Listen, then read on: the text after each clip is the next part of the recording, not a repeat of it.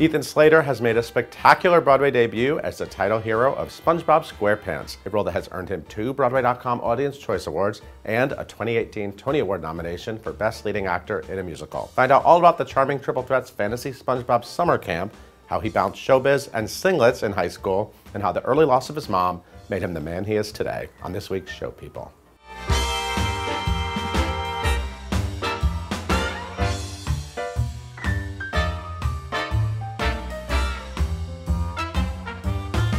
Mr. Slater, Tony nominee, how you doing? I'm doing great. I'm happy to be here. 2-time Broadway.com Audience Choice Award winner. Congratulations. Thank you. I'm still pinching myself. You. The fans are amazing. Yeah? Yeah. Oh my God. I love the fans. Isn't it cool that like you have fans now?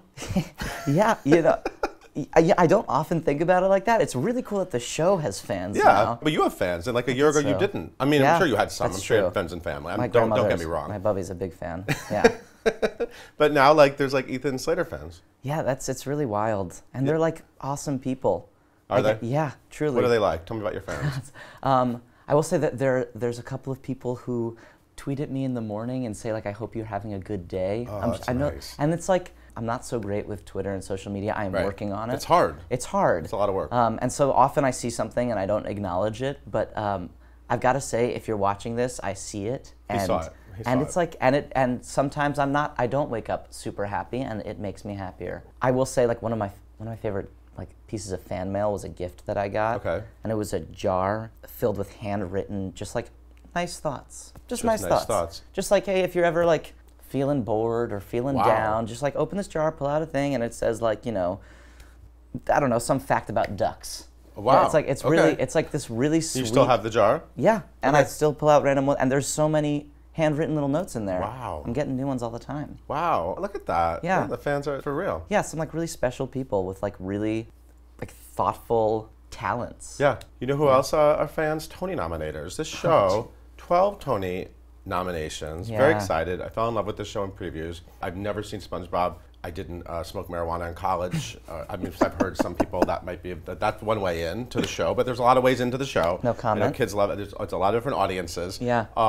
But I didn't know what I was walking into, and I was delightfully surprised. I was shocked at how much I loved it. You're our favorite Mark. Yeah, I love that. No, that's awesome. I remember when you saw it the first time because you came back and we got to say hi afterwards. And yeah, I don't lie after a show. I really loved it. That's awesome. But now everybody loves it. Yeah. And this was a show. If we can put this in context. Yeah. When they first announced it, I feel like there were a lot of eye rolls. And then you guys did the show out in Chicago. Yeah. Right? And then it took a long time for it to actually find a theater and get whatever it needed. I don't know if it needed money or reworking it or whatever happened. But there was like, I remember thinking like, is that SpongeBob musical ever going to come? And I'm sure you thought that. Yeah. I was not holding my breath about it. But the thing that's sort of crazy about that is like, it was really successful in Chicago. Yeah. We had a great run. We were received really well. We had amazing fans in Chicago who loved the show. OG, SpongeBob fans out in Chicago. Who are coming back to Broadway. Like it's awesome. Yeah, I can understand why you would hear, oh, SpongeBob SquarePants on Broadway, and immediately go like, oh. Right. But fortunately, like Nickelodeon approached it really right, and I don't know how often that happens where they really led with the creativity first, and they were like, we're not going to do this unless it's worthwhile to do it. And then Tina Landau came in, and who's a creative goddess. She really is. Like her brain is unlike any other. Yeah, and her fashion sense, and her fashion sense is incredible. She seems like she's really tight with the cast. Like, do you hear from her often? Is she around? Yeah, she sees the show a lot. Yeah, she's one of those directors who you feel like will catch you no matter how high you fall from. You know, like she's like really. Earns the trust of the people in the cast, and casts get really close and really tight and become like families, or at least in my experience, our cast is really very tight, and she's a really big part of that. Yeah. I don't know if directors often are. I haven't done another Broadway show before. Yeah. But she really is an integral part of that little community. I don't actually know the answer to this. Do you need to lean on a director months into a run? Do you find yourself like needing to talk to her about things, or? Off and on, yeah. There are these little things that change over the course of a run. Right. It can be as much. I'm trying to think of a good example of a line. I was saying this line, and the last word of it was Sandy. And I was just like, you know, addressing it to Sandy. And when I started, in my mind, there was like this little beat before I said her name. And it was totally natural and it felt really normal. And she came in a couple weeks ago and she was like, hey, Ethan, you know you're saying that line really weird? And I was like, I don't think so, Tina. I think I'm saying it totally normally. Tony nominated like, performance. I was like, come on. You haven't, you know, you've been out of town. She was like, just say the line right now. And I was like, this is your home, Sandy. I was like, oh, now I hear it. Now I hear it. It's very weird. That was a weird pause. That was creepy. She was like, yeah, there's like this little thing where it like, you know, you just get into the rhythm, you do it every night. You just get into the rhythm of it, and you think it's natural. But having a director's outside eyes to sort of, to keep you in check is really helpful 6 months in. Right. So she can tell you when you're doing creepy things. Yeah, she's like, you know that you think that sounds really endearing. It sounds really creepy. Yeah. Hopefully that's not too common. That was the only place, I think. Everyone has talked about the physicality of this performance because it's really unlike anything else. I mean, it's almost hard to properly analyze it because there's so many different skills involved. I mean, you're a fantastic singer and actor and dancer, but then you're also an acrobat, and I know you were like a high school wrestler, and I know you think you took Taekwondo at one point in your life. I did, yeah. All these like things, and I'm sure it was sort of like the culmination of like, oh my God, my whole life led up to this. Is it a lot physically, or is that just like you're into the rhythm of it? It's a little bit of both. I mean, it is a lot physically. It's like, it's something that needs maintenance and is definitely difficult for anyone, I think. There were a lot of skills that I had to learn for this. Like, yeah, I was a wrestler, but I couldn't really do a backflip, even though I used to try in wrestling. And with the help of my castmates, you know, sort of figured out how to do that. Now I get to do it every night. Yeah. I feel a lot of ownership over every move I do in the show. Yeah. Because it is this weird like Slumdog Millionaire thing where it's like you look at each like little moment in the show and you like can go back to when I was 6 years old and I was, you know, starting to take Taekwondo, and it's like, oh yeah, that was like a big part of my life for 10 years. And then you know, I do the splits in the show and you go back to when I was a high school wrestler and it's like, oh yeah, he realized at that point that he had to do the splits to get out of this one move. Right. You were like a really good high school wrestler, and I know this because there's a YouTube user named Ethan Slater who has uploaded a bunch of wrestling videos. Like, I have tried every password that I can remember to get back into that account. Because you can't figure out how to get rid of them? I cannot figure out how to get rid of those videos. Not that I really want to, but... well, they're very impressive. But it's funny that you were like archiving your wrestling career. Yeah, I thought I was going to be a college wrestler. I thought I was going to... that was my path. Oh, yeah, okay. And so my sophomore, junior year of high school, I started taking these videos and uploading them in order to send to recruiters. Oh, really? That was the goal. That's what the channel was for. Yeah. It went okay, but my senior year, while I was doing that, I was also realizing that I wanted to pursue theater as more than an extracurricular. Yeah, so most aspiring performers start like YouTube channels of like them singing songs from like Sondheim or whatever, but you have wrestling. Yeah. Wrestling. Yeah. Ethan Slater in singlets on YouTube forever. That's true. On that note, we're going to take a quick break. We'll be right back with more Ethan Slater.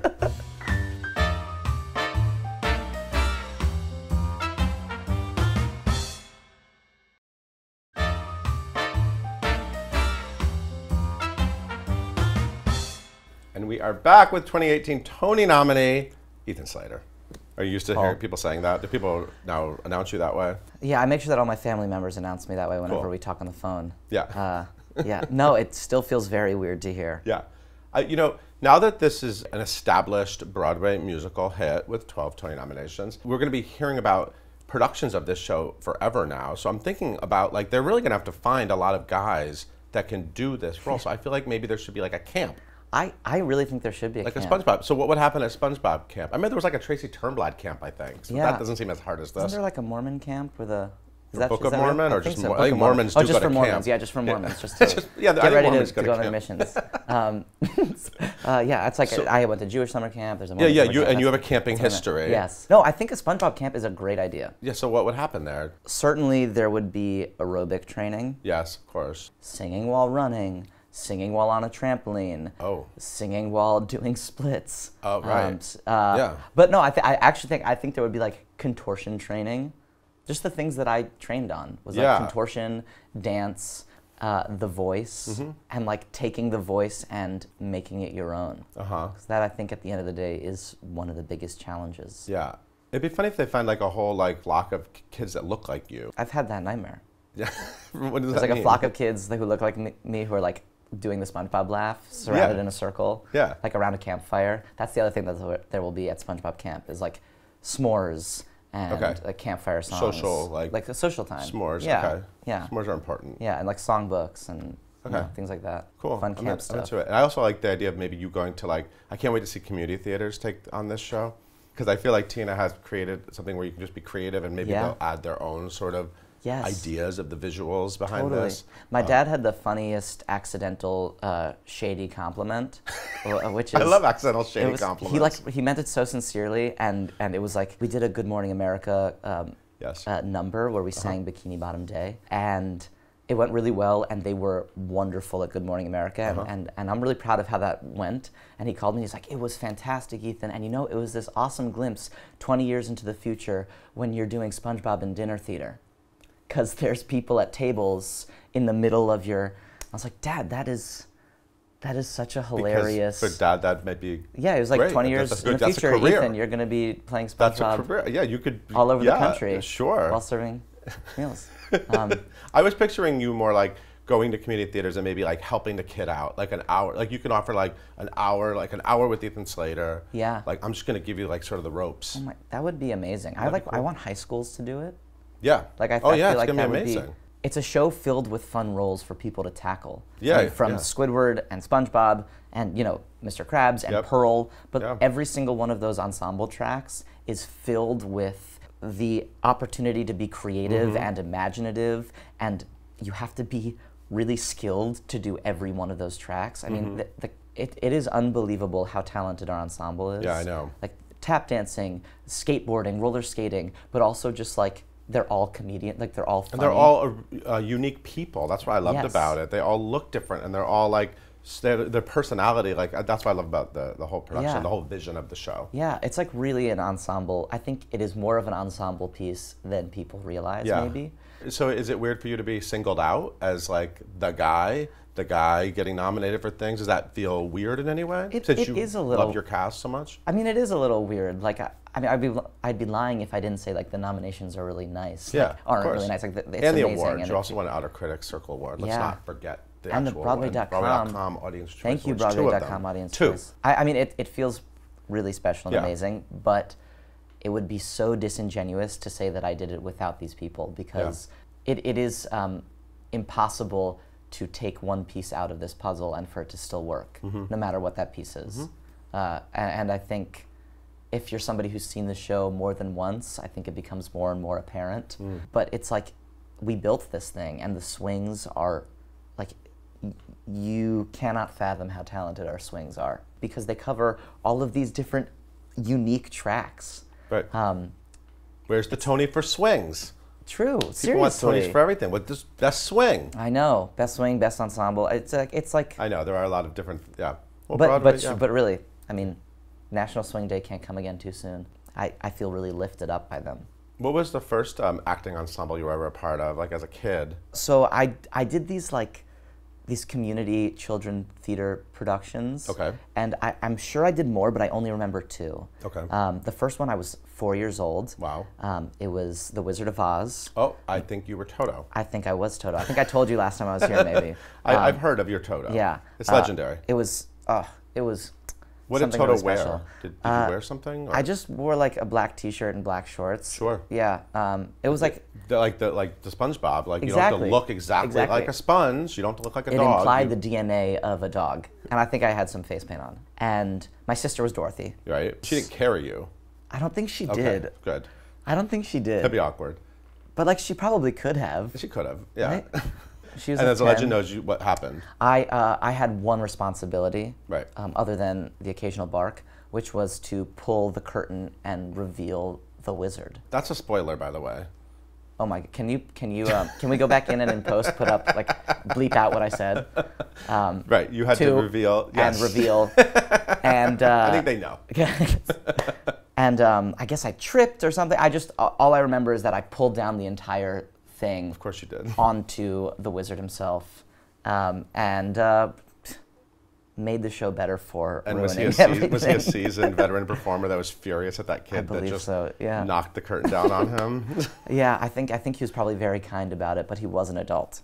which was a very big deal and very nerve-wracking. The other one that I remember being a part of was Fiddler on the Roof. Oh, okay. And the way that it worked is there was like a choir ensemble. Okay. So we sang all the songs and we sort of sat in the back and came alive during each number. Okay. So you were just there, and we were just there.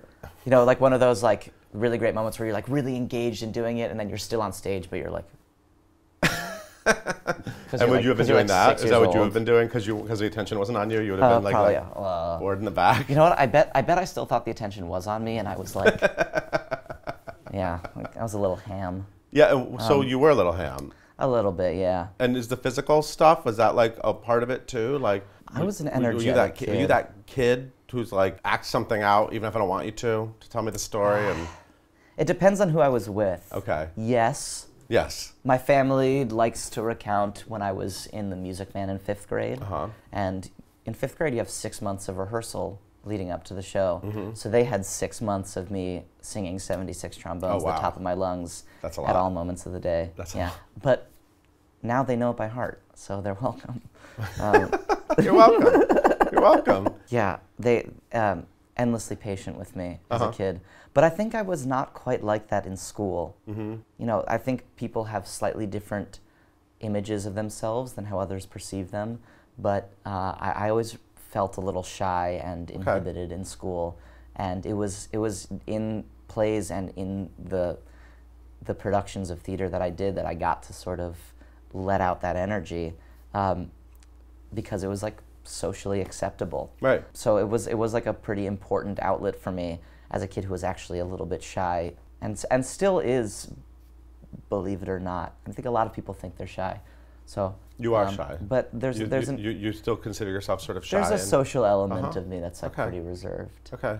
But you were the kid in high school that maybe when they saw the show, they were like, that guy can do that? Like, because they didn't know that was you. A little bit. Yeah. Yeah. High school, I was starting to come out of my shell because of our theater community. Right. I mean, because of the theater kids who we had a great program and also, you know, my wrestling team was very supportive. Yeah, they were into it. I had a really, I think, unique experience, which is that my wrestling teammates came to see every play and musical I was in, and my theater friends came to watch me wrestle. So I had like really supportive communities there, which I'm very thankful for. Oh, look at that! You didn't have to choose like your friends. Everything kind of blended. Yeah, it wasn't as much High School Musical as it was. I don't know. What was it like?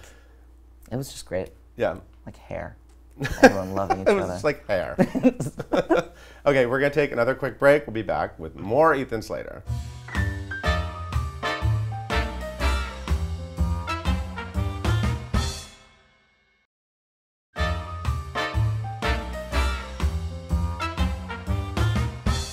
And we're back with Ethan Slater, currently starring in SpongeBob SquarePants. On Broadway. I love that show. On Broadway.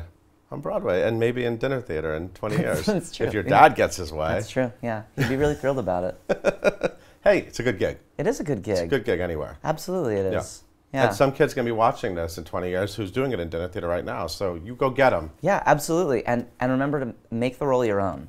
Is that like your number one sort of tip for people? Yeah, I think so. Yeah. Just in general. Yeah, in life. In life. Make everything your own. Make everything your own. Yeah. But like, you don't want to be doing a role if you don't feel like you have ownership over it. I shouldn't say you. I don't want to be doing a role if I don't feel like I have ownership over it in one way or another. Right. And I think the thing that's really special about SpongeBob is that even though it feels irreplicable, that's what they said about the cartoon. And then we figured out how to take this cartoon and create something new that is still identifiably the show, but on stage. Right. And that was all about taking ownership over it. And so I don't think it's an easy task. Yeah. But I think it's the most rewarding approach. Yeah. In my opinion. Yeah, you definitely have ownership of this role. It's going to be following you for the rest of your life. Even though a lot of other great things are going to happen, people are going to be like SpongeBob and like the pineapples and all the stuff.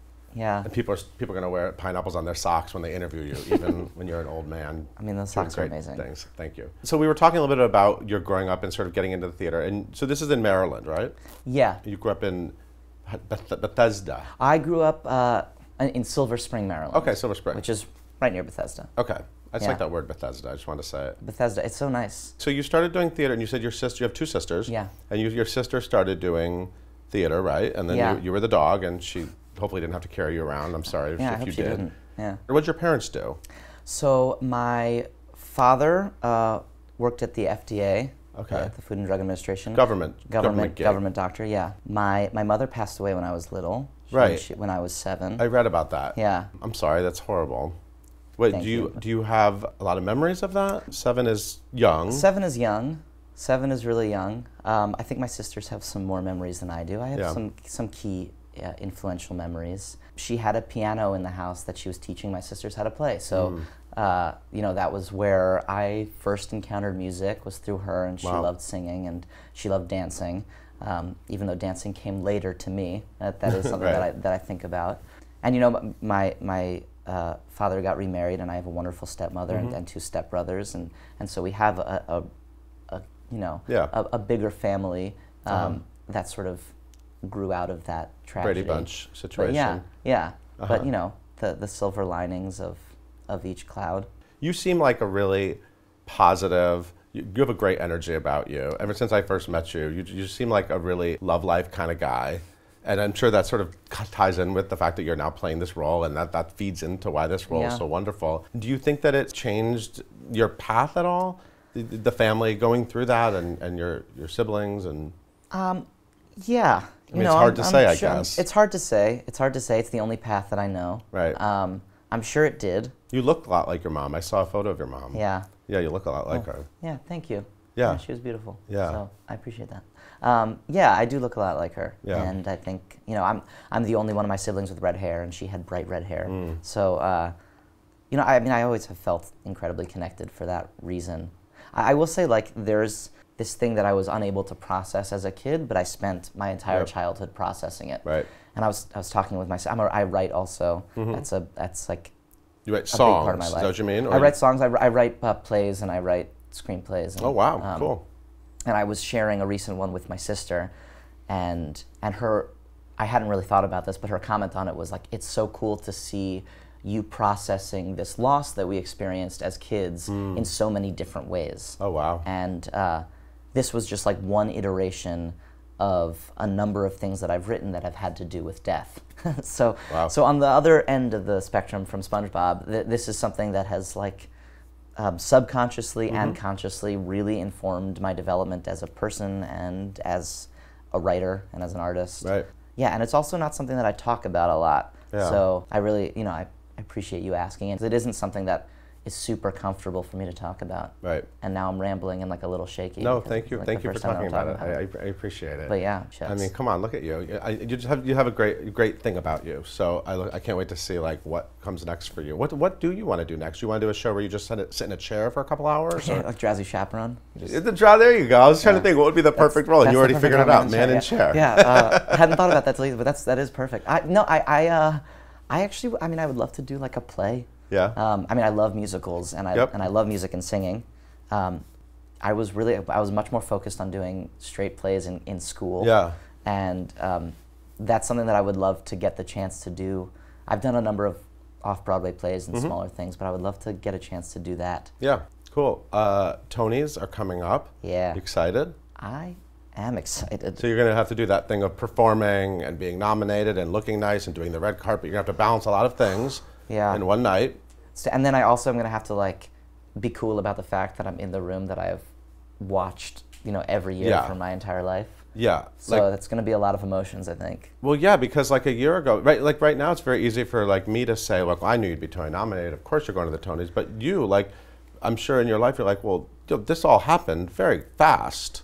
Yeah. So what's it like when you know you were a working actor and then now you're that guy? Now you're the guy everyone's going to be excited for and watching on the Tonys and walking the red carpet and.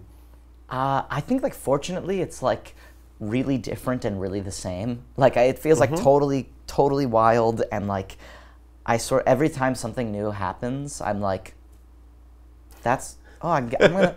Like with the Tonys, like I think that was like one of my first thoughts when I was watching the nominations. Yeah.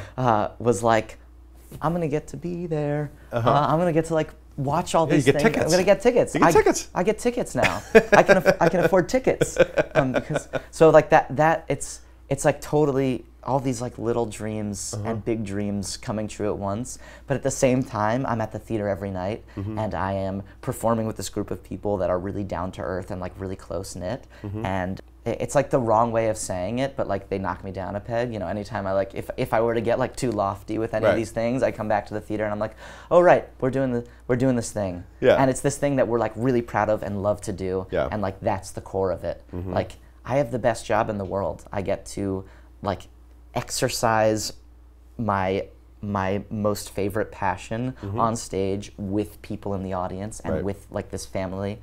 It's and exercise on stage too. Oh, and actually exercise and get real and exercise physically. Actual cardio. True. Yeah, it's like a CrossFit workout. You know, that's I'm counting my blessings. It's really special. So who are you taking to the Tonys?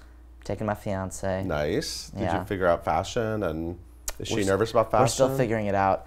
What does she do? She is a little. She's not an actress. She's not an actress. Okay. No, she's in graduate school. You've known each other forever. We've known each other. Yeah, we've known each other since high school. We actually met like a month before we started high school. Did you meet at camp or something? We did. We met at summer camp. Right. She didn't go to the summer camp. Okay. But her brothers did. Okay. She just went to look for a boyfriend. Yeah. I'm just kidding. Shoot, that's not true. No, actually, the story is like a little too perfect. She like came to visit her brother. Right. With her dad. And I didn't know them. I just, but her brother went to play basketball, and all the guys were like playing basketball, and I was like, I can't play basketball. I'm short and bad. And you know what? I'm just gonna give them a tour. So I gave these relative strangers a tour of the campgrounds. Because you're just naturally that kind of guy, or because maybe you were like, who's she? It's possible that there was a little bit of who's she. Okay. I was in like 8th grade. Right. So it was like a little bit of both. I'm You sure I weren't didn't looking for a talk wife to at that I think there point. probably was like a who's she, but also like I'm still not going to talk to her, not even once. I'm just going to talk to her dad. So he and I had great conversations, and she and I made, brief eye contact. Right. And then we started school together in September, and it took 2 years for us to actually become friends, but we've been friends ever since. Amazing. When are you going to get married, do you know? We're getting married sometime in the fall, hopefully. Fantastic. Yeah. What a big year for you. It's a big year. Awesome. It's an amazing year, and she's amazing. So she's the perfect person to be sitting next to at the Tony Awards. I know. I can't wait. I can't wait. We have no idea what we're wearing yet, Awesome. but she's going to look amazing. Well, I can't wait to see you on TV. Oh my! I'm excited. I'm going to scream when you come on the camera. It's exciting. Take a screenshot because I'm going to want to see it. Ethan, thank you so much. It's been you. so great watching you all season, and I'm so happy that everything worked out correct with this show, because I fell in love with this show in the very beginning, and this is just a phenomenal debut, and I can't wait to see what's next. Thank you, and thank you for being such a support of the show. Cool. Everyone, go see SpongeBob SquarePants. It's at the Palace Theater. You're not going to forget it. It's like a one-of-a-kind experience, for real. And this guy is awesome. And he's going to be on the Tonys. I'm going to be on the Tonys. Woo! Thank you, Ethan. Thank you for watching. We'll see you next time.